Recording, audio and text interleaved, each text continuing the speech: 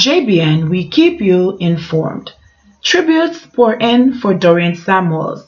Please remember to like, share, subscribe, leave us a comment, and click the notification bell to receive our daily news items. The country's leaders have reacted with sadness at the passing of veteran broadcaster Dorraine Samuels today. Samuels, a longtime employee of the RJRGLEANER Communications Group, died this afternoon at the age of 59. She had been battling cancer. Prime Minister Andrew Holness has described Samuels as an icon. Holness, who spoke with journalists as he entered Gordon House this afternoon, called Samuels' passing very sad news. Dorraine is an icon.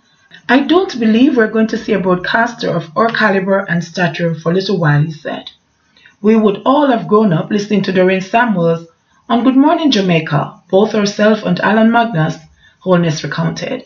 He recalled too that he frequently listened to the program as a child while on his way to school. I became even more familiar with her in our living room doing the nightly news on TVJ. She did it so effortlessly, so professionally, and so reassuringly, he said. Holness also praised Samuels' pleasant personality that radiated on the screen and through the radio.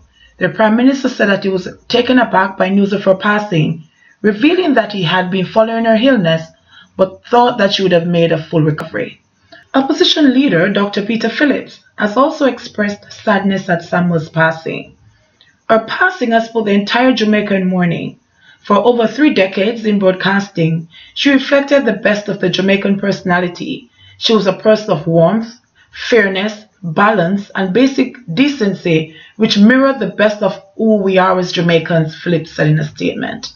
He noted that an entire generation grew up with her voice in the mornings, and she represented the authentic source on which they could depend to deliver the news at various times of the day.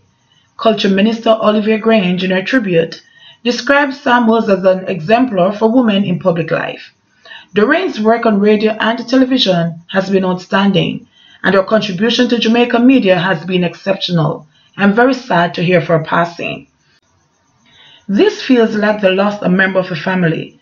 I believe that is how many Jamaicans saw Dorraine. She was like family, and we admired, appreciated, and loved her.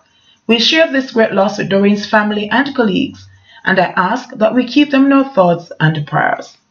JBN, we keep you informed. Please remember to like, share, subscribe, leave us a comment, and click the notification bell to receive our daily news items.